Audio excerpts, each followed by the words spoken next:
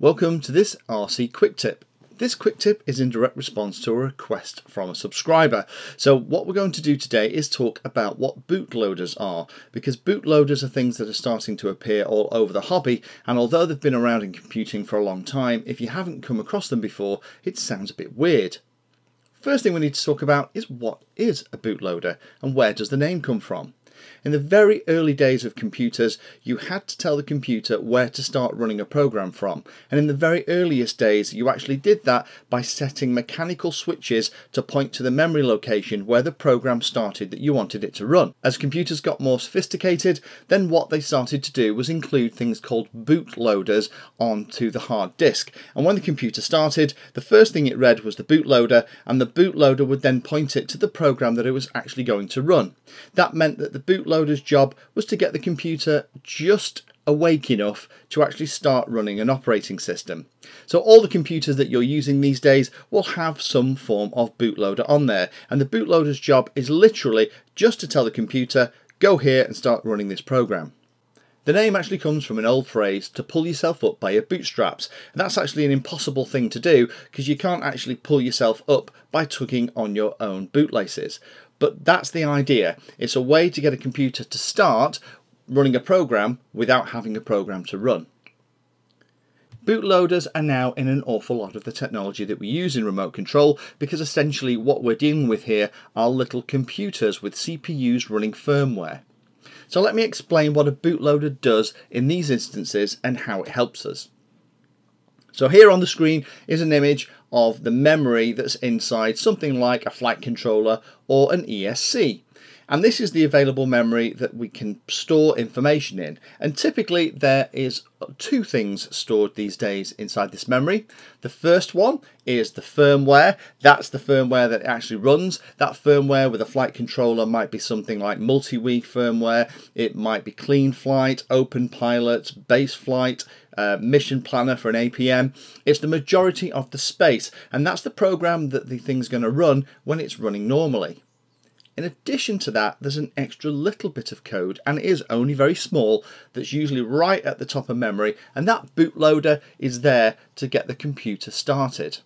Now in normal operation, the way this works of course is that when the device initiates and boots up, then it will quickly jump from the bootloader and then load and run the firmware so that it can do things like fly your multicopter, or if it's an ESC, run the motor effectively.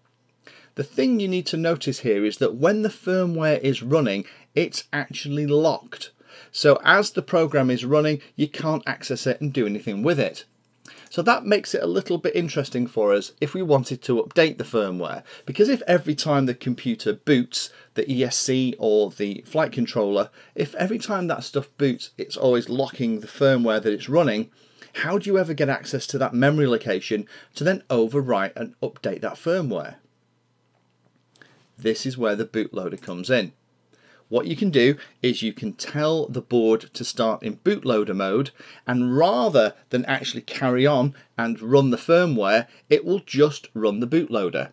And running the bootloader gives it basic I/O and allows you to access the main memory to do things like update your firmware. Now updating the firmware can go wrong in many ways, and if for example you were uploading and the worst thing happened and there was a hiccup, they knocked the cable out or the power went off or something happened with the PC that caused it to blue screen and reboot in the middle of that process, then it will not run the firmware. The next time you try to boot the board, it just wouldn't start up. Now normally in that situation you would be snookered, because what you've done is you've bricked the board, and you'll occasionally come across that term in the forums and YouTube channels. And by bricking it, what that means is that you've got it into a state where you can't then reflash any more code onto it to recover and repair the damage that's been done. And this isn't physical damage, this is just a program on the flight controller or on the ESC or whatever it is you're using can't run, and because it can't run, you can't start communicating with it and start it working. However, if you have a bootloader and you're in this situation, it's great, because all you do is you restart with a bootloader and then you can reinitialize the firmware update, and this time make sure that you don't knock the cable out and that your PC is going to stay up for the entire process. So it's a way to always have a fail safe so that you can always get access back to the device to update the firmware and the code. Not all devices have a bootloader on them, and you'll find that for those that don't have a bootloader, the way you have to update them is using special cables with multiple pins that are either connecting directly to the CPU itself or directly to special pins on the edge of the board.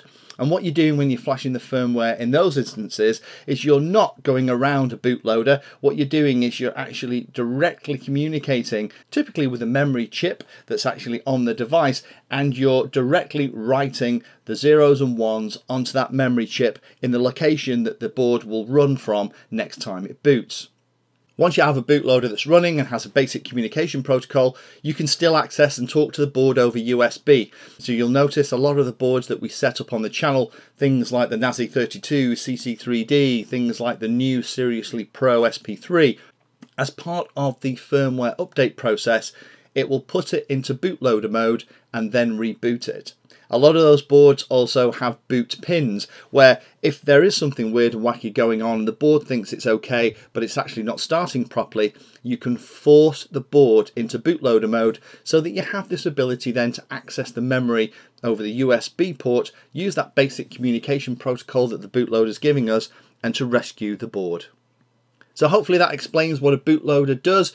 There are some things here that I have glossed over to make this easily understandable for non-IT literate people. For those people who are IT literate, apologies in advance for taking a couple of liberties here with some of the technology, but hopefully for those of you that aren't IT literate, that now makes sense.